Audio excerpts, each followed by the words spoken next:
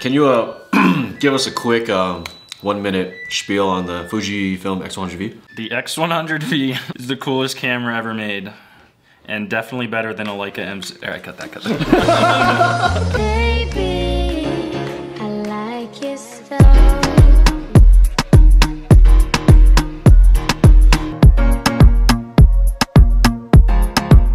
Hey, how's it going, everybody? Welcome back to the channel. If you are new here, my name is Chris Chu. I am a documentary street photographer and a hardcore film photography addict. So let's talk about the Fuji system. It has a soft spot in my heart, actually, because I started photography in 2010, and around 2014, I kind of stopped. I took a long break because that was when I was going through my first breakup ever. I bought the Fujifilm X-T2, and that was the camera that revived my passion for photography. And I had so much fun using it because it was just perfect. I mean, the top two things that Fujifilm is known for are its colors and its ergonomics, and the same goes with the Fujifilm X100V. So I totally understand why it's so popular right now. And if any of you are going through a breakup, it's gonna be okay. And hopefully this camera helps with your photography.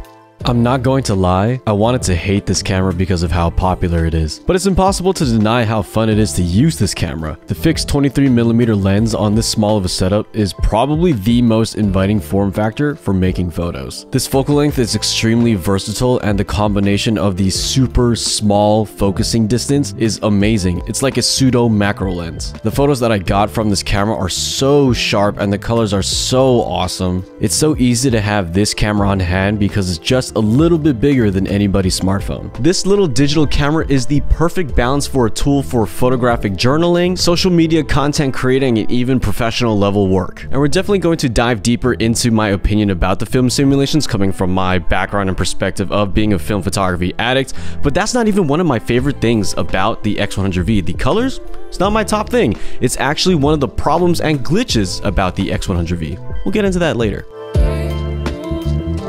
Okay, so one of the downsides of having an APS-C camera like the Fujifilm X100V is that the bokeh is not going to be as impactful as its full-frame competitors. If you are someone who likes choices, I love how there is a lens modifier for a 50mm focal length. The 50mm lens converter is such a clutch addition to the system because it solves both problems of 1, wanting a different look out of your camera, and 2, wanting a little bit more bokeh.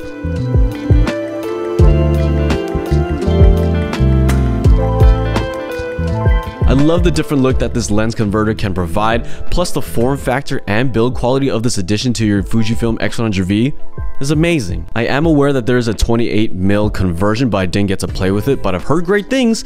But it's awesome that you could get 3 options, the 35, the 28, and the 50, for this super compact camera. And I know that a lot of people like to do street photography on the Fuji X100V. And with these options, it kind of pretty much takes care of all the camps and schools of thought about what focal length is perfect for street photography. You don't even need to compromise on buying an X-T5 or an X Pro 3 unless you really want those things. But the X100V, just by itself stock, is so small, and with those 2 lens conversions, it's kind of hard to pick anything but this system. And on that topic, I wouldn't host my photos with anybody else than the sponsor of this video, Squarespace. Squarespace provides some of the industry-leading tools for making a portfolio for photographers like us who want to be taken seriously. I recently renovated my website to be more focused on my documentary work. Squarespace allows a lot of customizability, from their award-winning templates to something as simple as changing the background to black. I love how my website feels more mature, and if I have any questions or problems, I know I can contact the 24/7 customer service to get myself squared away. You can start a free trial today at squarespace.com/ChrisChu. Use my code ChrisChu at checkout for 10% off your first purchase. Thank you to Squarespace for sponsoring this video. All right, so day 1 of using the Fuji X100V. I like it so far. Favorite combo of mine is with the teleconversion lens to make this a 50mm setup. Combined with the minimum focusing distance, it's pretty nice. I could get a lot of detail shots. I could see someone using this to kind of create a body of work that has a lot of nice detail shots for interiors or for brands, so that's awesome. Tomorrow we're gonna be messing more with the Fuji recipes. I messed with some of the raw files from today and they were really nice. I kind of forgot how good Fuji raw files are, so tomorrow we'll be messing more with the JPEGs, which is what this camera is more known for. What the hell?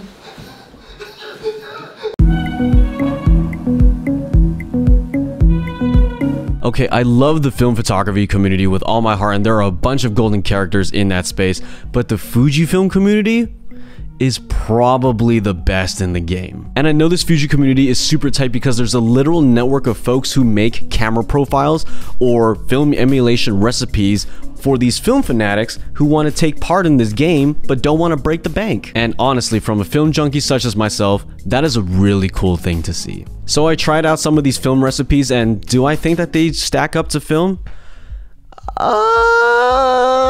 I mean, in all honesty, they're pretty good. I only tried out a couple that were already installed on my friend's Fujifilm X100V. I know that there are a ton left on the internet for me to try out, but I will say though that the only problem that I ran into was that when the profile was loaded up, when I was looking through the EVF, it just looked way too overcooked. So it's just kind of like composing with this overcooked image was just not really fun. So I kind of turned off some of these presets sometimes. But I mean, other than that, when I imported it into Lightroom, the post work was really easy. I hardly had to do anything with it. And even with the raw files, the colors were so awesome to edit. I kind of do miss editing raw files after shooting so much film because, you know, there's not that much control in post.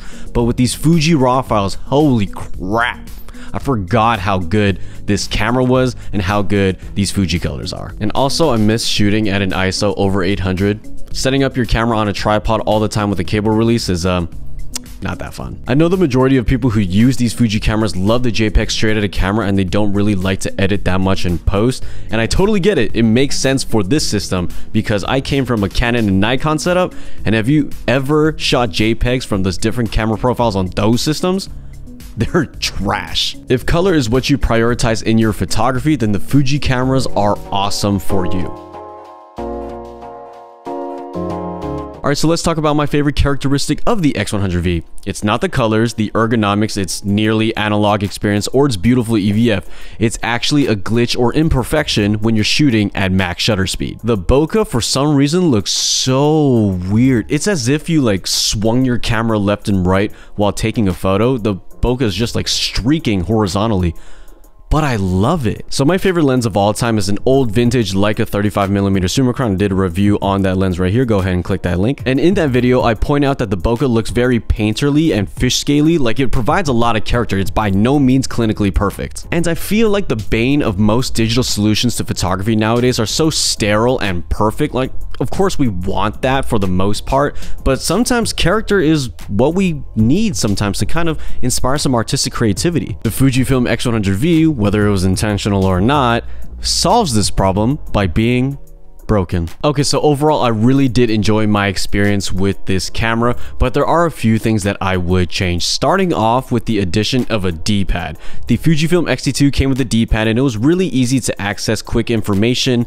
like your film simulations, the drive modes, and all that stuff on the D-pad. The joystick was also on that camera, but the fact that it's only present on the X100V and no D-pad, I don't like that at all. Number two, I wish there was faster buffer. I don't know if it was just the memory card that I was using, but every single time I took a shot, it like loaded for like 1.5 to 2 seconds.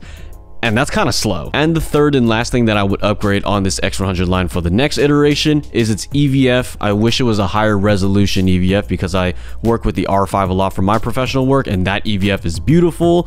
The LCD on the X100, I wish it was brighter as well, because sometimes when it was really bright outside, I could hardly see jack, and that's not a good thing either. But I mean, all in all, would I recommend this camera to a film photographer or to any casual photographer wanting to make great colored photos? Absolutely, 100%. Do I think that the film emulations stack up to actual film photography?